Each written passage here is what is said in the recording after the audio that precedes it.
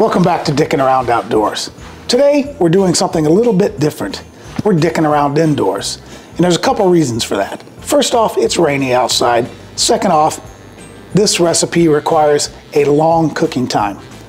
Cast Iron Wednesday every month gives a theme for foods that can be cooked in cast iron, and a number of YouTube channels put together videos and share those with the community. Now this month, one of the themes was holidays. Now we decided that we were going to make a holiday treat that we've never made before. We are going to make a traditional steamed English pudding.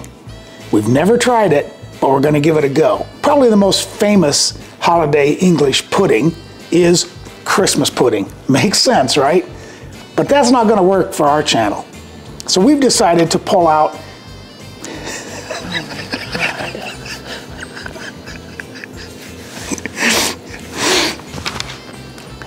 So we decided to go ahead and make another but equally famous English pudding on this channel for our holiday recipe.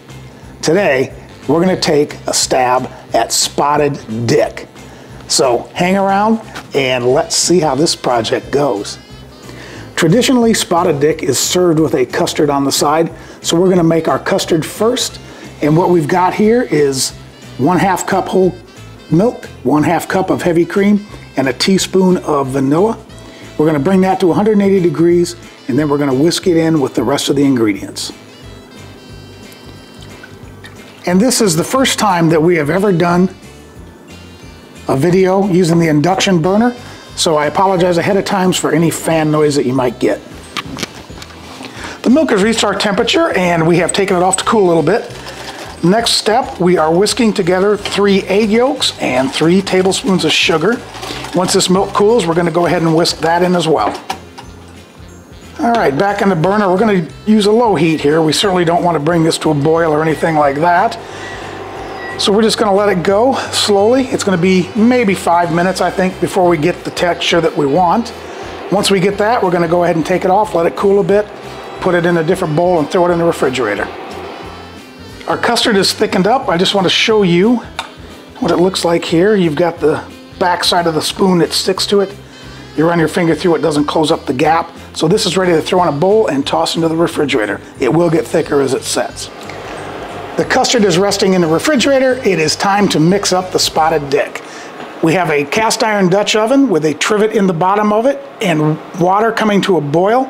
This is sort of a water bath steamed pudding. So this is a first for me. I've never steamed a pudding before. I've never used suet, which is one of the ingredients in this recipe. I got this from the BBC, and the only ingredient that I had to change, instead of currants, we're using raisins.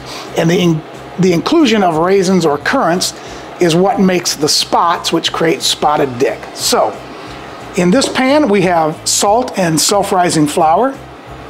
To that, we are going to mix zest from an orange and a lemon, suet, some baking sugar, which is as close to caster sugar, I think, as I could find, and the raisins. So we're going to go ahead, mix that into the flour,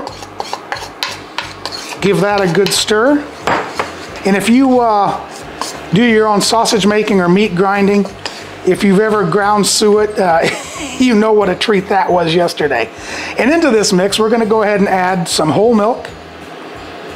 We've got a little extra in reserve. What we're looking for is a dough that is dry but a bit moist, I guess, if that makes sense. A firm dough that's a bit moist.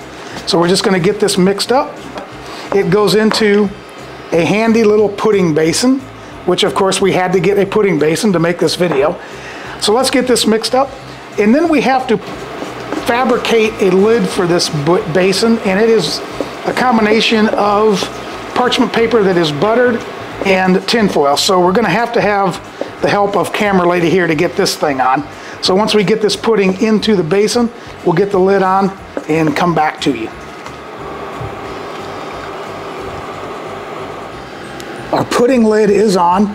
It was a little bit of a challenge to get the string tied while holding down the tin foil and the parchment paper, but we did it. So now what we're going to do is we're just going to set this into the water bath, and we're going to cook this to 180 degrees which we expect to be about an hour and a half.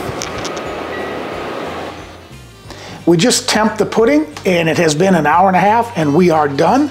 So I am going to go ahead and take it out. The next step is just to remove it from the water bath and let it set and cool for about 10 minutes.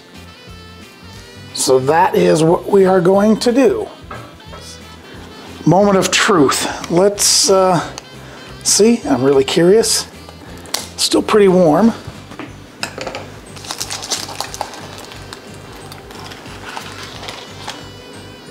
I'm going to go ahead and just run a knife around the edges. The smell is really good.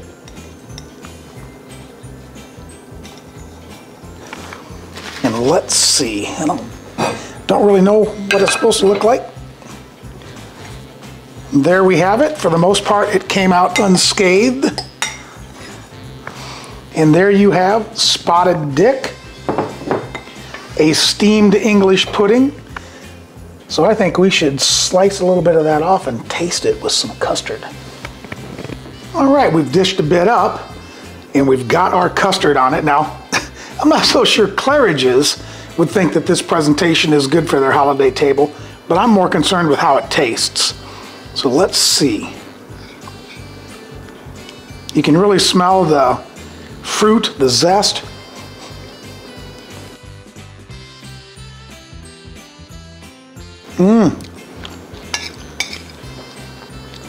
Despite the name, this is quite tasty. So, if you're ever in the mood to make something completely different, try an English steamed pudding. It's a little bit out of the norm, but it is really tasty. And if you really don't want to try to make it, but see one in the store, you might give it a try. You'd be surprised, I think. Anyway, thanks for watching. We've really enjoyed this. If you like the content, please like and share. And if you haven't subscribed, please take a moment to hit the button in the lower right-hand corner. And as always, take care, and we'll see you outdoors or perhaps indoors.